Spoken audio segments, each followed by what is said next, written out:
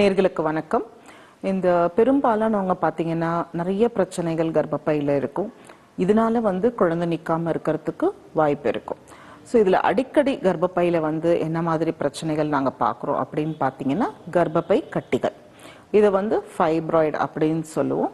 So இதில் எந்த மாதிரி கட்டிகள் பிரச்சனை கொடுக்குது, எந்த மாதிரியான கட்டிகளுக்கு சிகிச்சை அளிக்கலாம், எந்த மாதிரி கட்டிகளை நம்ம சிகிச்சை அளிக்காமலே கருதரிக்க வைக்க முடியும் அப்படின்றத பத்தி சில சுருக்கமான விஷயங்கள் சொல்றேன், கேட்டுக்கோங்க. ஸோ இந்த கர்ப்பப்பை கட்டிகள் அப்படின்னும் போது இந்த கட்டிகள் கர்ப்பப்பையில எந்த இடத்துல ஏற்படுது அப்படின்றத வச்சு இது 3 வகையா நாங்க பிரிப்போம். முதல் கட்டிகள் கர்ப்பப்பைக்கு வெளிப்புறம் ஏற்படுறது. கர்ப்பப்பைக்கு வெளிப்புறம்னு சொல்லும்போது குழந்தை தக்க வைக்கிற இடத்துக்கு ரொம்ப வெளியில. ஸோ இதை நாங்கள் சப்சிரோசல் ஃபைப்ராய்ட்ஸ்ன்னு சொல்லுவோம். ஸோ இந்த கட்டிகள் கர்ப்பப்பைக்கு மேல்புறம் தெரியப்படுறதுனால நம்ம லாப்ரோஸ்கோபி டெஸ்ட் மூலயமா இதை ரொம்ப சுமூகமாக பார்க்க முடியும். அண்ட் லாப்ரோஸ்கோபி மூலியமாவே ரொம்ப சுமூகமாக நம்ம இந்த கட்டிகளை அகற்றிட முடியும். ஸோ இதுக்கு அடுத்து பார்த்தீங்கன்னா கர்ப்பப்பை பையுடைய சுவருக்குள்ளாரையே கர்ப்பப்பை கட்டிகள் வர்றது உண்டு. ஸோ இந்த மாதிரி கட்டிகளை இன்ட்ராமியூரல் ஃபைப்ராய்ட்ஸ் அப்படின்னு சொல்லுவோம். ஸோ இது கர்ப்பப்பை வளர வளர வளர கட்டிகளும் வளரும். சில டைம் வயதான பிறகு கர்ப்பப்பை வளராட்டியும் கட்டிகள் மட்டுமே வளரும். ஸோ இந்த மாதிரி இன்ட்ராமியூரல் ஃபைப்ராய்ட்ஸ் பார்த்தீங்கன்னா எந்த மாதிரி கட்டிகள் நம்மளுக்கு பிரச்சனை கொடுக்கும் அப்படின்றது ரொம்ப முக்கியம். சில கர்ப்பப்பை கட்டிகள் பார்த்தீங்கன்னா குழந்தை தக்க வைக்கிற இடம், இதை எண்டோமெட்ரியல் கேவிட்டி அப்படின்னு சொல்லுவோம். ஸோ அந்த இடத்துல போய் இடிக்கிறதுனால இதனால கருதரிக்காம இருக்கிறதுக்கு வாய்ப்புகள் இருக்கு. ஸோ இந்த மாதிரி கர்ப்பப்பை சுவர்ல ஏற்படக்கூடிய இன்ட்ராமியூரல் ஃபைப்ராய்டால தான் இவங்களுக்கு கருதரிக்கலையா அப்படின்றது நம்மளுக்கு தெரியணும். அப்படின்னா ஒன்று, இவங்களுக்கு திருமணம் ஆகி ஒரு 4-5 வருடங்கள் ஆயிருக்கணும். அண்ட் கணவருக்கு எல்லாமே பரிசோதனையில நார்மலா இருக்கணும். மனைவிக்கும் பரிசோதனையில எல்லாமே நார்மலா இருக்கணும். வெறும் இந்த கட்டி மட்டுமே இருக்கணும். அப்படி இருந்தா ஒருவேளை இந்த கட்டியினால பிரச்சனை வருதா அப்படின்றத நம்ம யோசிக்கணும். ஒரு சிலருக்கு பாத்தீங்கன்னா இந்த இன்ட்ராமியூரல் ஃபைப்ராய்ட்ஸ், அதாவது கர்ப்பப்பையுடைய கட்டி சுவர்ல இருக்கக்கூடிய கட்டி என்ன பண்ணுன்னு பாத்தீங்கன்னா குழந்தை தக்க வைக்கிற இடத்த மாத்திரும், அதோ பொசிஷனே மாத்திரும். ஸோ இதனால அந்த எண்டோமெட்ரியல் கேவிட்டின்னு சொல்லுவோம். ஒன்று மேலே தள்ளப்படலாம், இல்லை அடியில் தள்ளப்படலாம், இல்லை 2-3 கட்டிகள் இருந்ததுன்னா அது ரொம்ப சுருங்கி நசுக்கப்படலாம். ஸோ இந்த மாதிரி சூழ்நிலைகளில் அந்த எண்டோமெட்ரியல் கேவிட்டி, அந்த கருணை தக்க வைக்கிற இடமே விரிய முடியாத ஒரு சூழ்நிலை ஏற்படுறதுனால இதனால கருதரிக்காம போறதுக்கும் வாய்ப்புகள் இருக்கு. இதை தவிர இந்த இன்ட்ராமியூரல் ஃபைப்ராய்ட்ஸ் என்ன மாதிரி பிரச்சனைகள் கொடுக்கலாம் அப்படின்னு நம்ம பார்த்தோம்னா, ஒன்று, இவங்களுக்கு தீட்டுப்போக்கு அதிகமாக இருக்கலாம், மாத உதிரம் அதிகமாக படத் தொடங்கலாம், இல்லை வயிற்று வலி ரொம்ப அதிகமாக இருக்கலாம் மாதவிடாய் நேரத்தில். ஸோ இது மட்டுமே இவங்க ஆரம்பத்தில் மருத்துவருக்கு வரத்துக்கு காரணமாக இருக்கலாம். போக போக இவங்க கிட்டக்க இதை பற்றி நிறைய கேட்கும்போது இந்த கட்டிகளோட சேர்ந்து இவங்களுக்கு குழந்தை இல்லாத பிரச்சனை இதெல்லாமும் வெளியேறுது. ஸோ இந்த மாதிரி கட்டிகள் இருந்ததுன்னா நம்ம இவங்களுக்கு எப்படி சிகிச்சை அளிக்க போகிறோம் அப்படின்னு பார்த்தோம்னா, முதல்ல இவங்க நம்ம கிட்ட வந்த உடனே இவங்களுக்கு ரத்தம் எந்த அளவுக்கு இருக்குது, ரத்த அணுக்கள் அப்படின்னு பார்க்கணும். ஹீமோகுளோபின் டெஸ்ட் பார்க்கும்போது இவங்களுக்கு ரத்தச்சுவை ரொம்ப அதிகமாக இல்லை, ரத்தம் ரொம்ப குறைவாக இல்லைன்னா நம்ம நேரடியாக சிகிச்சை மேற்கொள்ளலாம். ஸோ ஒரு சிலர் பார்த்தீங்கன்னா ரொம்ப ரத்தச்சுவையோட வருவாங்க. ஸோ அப்படி இருக்கும்போது முதல்ல இந்த ரத்தச்சுவை சிகிச்சையை உடனே நம்ம ஆரம்பிச்சிடணும். எந்த அளவுக்கு ரத்தம் குறைவாக இருக்குதோ அதுக்கு தகுந்தாப்புல ஒன்று இவங்களுக்கு மாத்திரைகள் மூலியமாவோ, இல்லை மாத்திரைகள் மற்றும் ஊசிகள் மூலியமாவோ, இல்லை இப்போ நரம்புலே உடனே ரத்தம் சுரக்க வைக்கக்கூடிய அளவுக்கு ஊசிகள் வந்திருக்கு, அந்த ஊசிகள் மூலியமாவோ நம்ம இவங்களுக்கு உடனே ரத்த சுவையை சரிப்படுத்தணும்.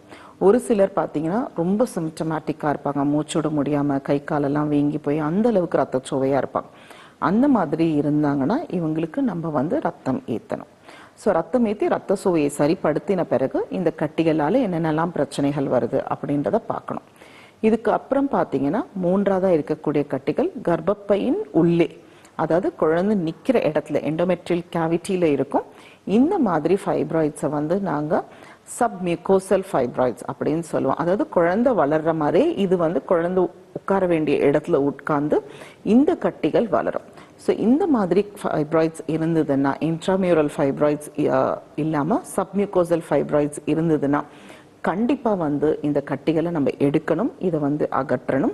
இது ஒரு சின்ன கட்டி, ஒரு 2 சென்டிமீட்டர் கட்டியா இருந்தா கூட பாத்தீங்கன்னா ரொம்ப சிம்டமேட்டிக்கா இருப்பாங்க. அவங்களுக்கு வந்து ரொம்ப பிளட் லாஸ் அதிகமா இருக்கும், பெயின் ரொம்ப சிவியரா இருக்கும். அண்ட் இது ஒண்ணு மட்டுமே வந்து அவங்களுக்கு கரு தக்க வைக்காம இருக்கிறதுக்கு வாய்ப்புகளா இருக்கும். ஸோ இது வந்து இன்ட்ராமியூரல் தவிர இது சப்மியூகோசலா இருந்ததுன்னா சின்ன கட்டிகளா இருந்தாலும் நம்ம எடுத்துடணும். சில டைம் நான் சொன்ன அந்த 2வது வகை இன்ட்ராமியூரல் ஃபைப்ராய்ட்ஸே பாதி உள்ளர பாதி வெளியில இருக்கலாம். அதாவது கர்ப்பப்பையுடைய சுவர்ல பாதி வந்து கரு தங்கி வளர வேண்டிய இடத்துலயும் இருக்கலாம். ஸோ அப்படி இருந்தாலும் இந்த கட்டிகள் கண்டிப்பா வந்து அகற்றப்படணும். ஸோ ரொம்ப எளிமையா சொல்லணும்னா கர்ப்பப்பைக்குள்ளர கரு தக்க வைக்கிற இடத்துல இருக்கக்கூடிய கட்டிகள் கண்டிப்பாக அகற்றப்படணும். இதை வந்து நாங்கள் சப்மியூகோசல் ஃபைப்ராய்ட்ஸ்ன்னு சொல்லுவோம். கர்ப்பப்பையுடைய சுவர் இன்ட்ராமியூரல் ஃபைப்ராய்ட்ஸ் அப்படின்னு சொல்லுவோம். இது எங்கே இருக்குது, இதோடைய அளவு என்ன, இதனால கரு தக்க வைக்கிற அந்த இடம் வந்து பொசிஷன் மாற்றப்படுதா, அழுந்தப்படுதா அப்படின்ற முக்கியமான சில விஷயங்களை பார்த்துட்டு நம்ம இந்த கட்டிகளை அகற்றணும். ரொம்ப எளிதான கட்டிகள் கர்ப்பப்பைக்கு வெளியில இருக்கிறது, இதை வந்து சப்சிரோசல் ஃபைப்ராய்ட்ஸ்ன்னு சொல்லுவோம். இதுக்கும் குழந்தையின்மைக்கும் வந்து ஒரு 10% மட்டுமே தான் வந்து காரணம். இது வந்து ரொம்ப பெருசா இருக்கும்போது கர்ப்பப்பையோட டைரக்ஷனை மாற்றலாம். ஸோ இதனால உதிரப்போக்கு போறதோ வயிற்று வலி ஏற்படுறதுக்கோ வாய்ப்புகள் ரொம்ப குறைவு. ஸோ இந்த கட்டிகள் வந்து குழந்தையின்மை வர்றதுக்கும் வாய்ப்புகள் ரொம்ப குறைவு. ஸோ இதனால கர்ப்பப்பையுடைய டைரக்ஷன் மாற்றப்பட்டாலே ஒழிய இந்த கட்டிகளை வந்து அகற்றணும் தேவையில்லை.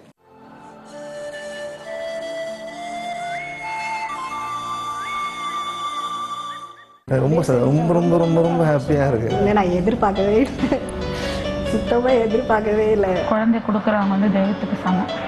ரொம்ப நன்றி மகாலட்சுமி. நல்லபடி கற்றுதான் சொல்றேன் சார், நான் புதுசா பிறந்த மாதிரி இருக்கு இப்போ எனக்கு. கன்சீவ் ஆகிட்டாங்க அப்படின்னு சொன்னது ரொம்ப சந்தோஷம். உலகத்தில் இந்த அளவு சந்தோஷப்பட்ட நாளே கிடையாது. எனக்கு கையெல்லாம் சிவரிங்க இருக்கு. என்ன எனக்கு அப்படி ஒரு சந்தோஷமா இருக்கு, மாமாவுக்கு குழந்தை பிறக்க போகுது அப்படின்ட்டு. டாக்டர் அம்மா வந்து உண்மையிலே கடவுளுக்கு அடுத்தபடியாக நான் உண்மையிலே நினைக்கிறேன். Now I am fully satisfied and I got my child. வார்த்தை இல்லை உண்மைக்கு சொல்ல போனா. இன்னைக்கு 2 குழந்தை இருக்குதுன்னு சொன்னா அவங்க தான் அதுக்கு காரணம். மொத்தம் எத்தனை பேருக்கு பண்ணும்பா இந்த வாட்டி? 11 பேர். இப்போ எத்தனை பேர் இருக்கீங்க? 9 பேர் இருக்குமா? 9 பேருக்கும் பாசிட்டிவ் வந்துருக்கு.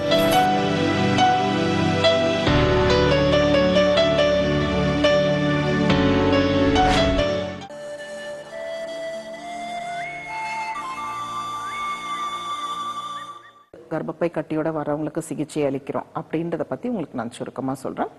ஸோ அவங்க வந்த உடனே வந்து அவங்களுடைய பழைய ரிப்போர்ட்ஸ்ல வந்து இவங்களுக்கு ஏதாவது கர்ப்பப்பை கட்டிகள் இருந்திருக்குதா, அதுக்கு ஏதாவது வெளியே அவங்க சிகிச்சைகள் எடுத்திருக்கிறாங்களா அப்படின்றத பார்ப்போம். அதுக்கப்புறம் அவங்களுக்கு ஒரு அல்ட்ராசவுண்ட் ஸ்கேனிங் பண்ணி பார்ப்போம். ஸோ நாங்கள் வந்து ஸ்கேன் பண்ணும்போது இவங்களுக்கு வந்து எத்தனை கட்டிகள் இருக்கு, இது எந்த இடத்துல இருக்கு, கரு வளர்ற இடத்துல இருந்து எவ்வளோ மில்லிமீட்டர் இல்லை சென்டிமீட்டர் தூரம் தள்ளி இருக்கு அப்படின்றது தெரிஞ்சிடும். ஏற்கனவே நான் சொன்ன மாதிரி இவங்களுக்கு ரத்த பரிசோதனைகள் செஞ்சு இதனால இவங்களுக்கு ரத்தச்சோவை இருக்குதா அப்படின்றது எல்லாமே பார்த்துருவோம். ஸோ இப்படி இருக்கக்கூடிய தருணத்தில் எங்களுக்குன்னு அளவு இருக்கு. இப்போ வந்து கரு நாங்கள் வந்து கொண்டு தக்க வைக்கிற இடத்துல இருந்து ஒரு 5 to 8 மில்லிமீட்டர் வரைக்கும் தள்ளி இருந்ததுன்னா இந்த கட்டிகளை நாங்கள் எடுக்க மாட்டோம்.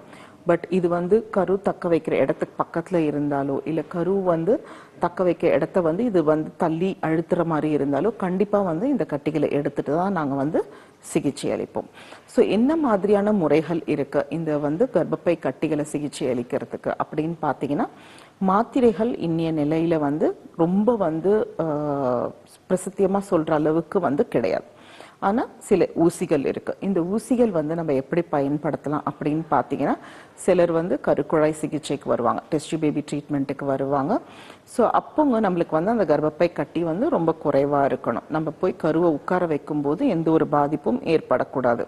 அப்படின்றத நம்ம நுண்ணியம் கவனிக்கிறோம் அப்படின்னா அந்த நேரத்துக்கு தற்காலிகமாக வந்து இந்த கர்ப்பப்பை கட்டியை வந்து சுருக்கிறதுக்கு நம்மளுக்கு இந்த ஊசி ரொம்ப பயனுள்ளதாக இருக்கும். இந்த ஊசியை வந்து நாங்கள் ஜிஎன்ஆர்ஹெச் அனலாக்ஸ் அப்படின்னு சொல்லுவோம். இது வந்து மார்க்கெட்டில் ரொம்ப ஃபேமஸாக கிடைச்சிட்ருக்கு, ஈஸியாகவும் கிடைச்சிட்ருக்கு. ஸோ இந்த ஊசிகளை அவங்களுக்கு கொடுத்து கர்ப்பப்பையை இருக்கக்கூடிய கட்டியை மட்டும் சுருக்கின உடனேயே அந்த கருவை கொண்டு போய் நாங்கள் கர்ப்பப்பைக்குள்ளார செலுத்திட்டு வந்துடுவோம். இதை பின்தொடர்ந்து கரு ஒட்டி வளரும் போது ஓரளவுக்கு அந்த கர்ப்பப்பை கட்டியும் வளரும். இதை பற்றி அவங்க கிட்ட நம்ம முன்னாடியே சொல்லியிருக்கணும். அண்ட் தேவைப்பட்டதுன்னா நம்ம வந்து இவங்களுக்கு போதுமான அளவுக்கு வரைபடங்கள் மூலியமாகவும் புரிய வைக்கணும். கரு வளர வளர கர்ப்பப்பை கட்டியும் வளரும். ஆனால் நம்ம டெலிவரி பண்ணும்போது முடிஞ்சதுன்னா டெலிவரி பண்ணி முடிஞ்ச உடனே கூட இந்த கர்ப்பப்பை கட்டிகளை அகற்றலாம். நிறைய இடங்கள்ல பயப்படுவாங்க, என்ன இவங்க டாக்டர் வந்து டெலிவரி டைம்ல கூட இந்த கர்ப்பப்பை கட்டியை எடுக்கலாம் அப்படின்னு சொல்றாங்களேன்னு. நிறைய இடங்கள்ல வந்து கர்ப்பப்பை கட்டியை எடுக்கணும்னா கர்ப்பப்பையையும் சேர்த்து எடுக்கணும்னு கூட கையெழுத்து வாங்குறது உண்டு.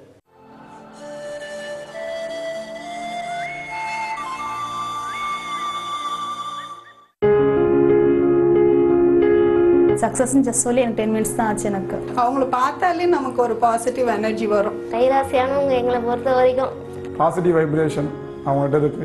என்ன சொல்றேனே வார்த்தையே இல்லை, எனக்கு வெரி ஹாப்பி. கவுன்சிலிங் அப்படின்னு ஒன்று கொடுக்குறாங்க பாருங்க, அது வந்து தி பெஸ்ட்டாக இங்கே நாங்கள் ஃபீல் பண்ணுறோம். with the hospital and with the nurses I'm very much happy. Keep on trying and trying and trying, and today of course we have a positive result. Maybe ட்வின்ஸுக்கு possible அப்படி சொல்லியிருக்காங்க. அவங்க என் அம்மா வைக்கிறாங்க, சொன்ன வார்த்தையை காப்பாற்றி வந்துட்டாங்க. We wish that you should definitely go through a successful parenthood.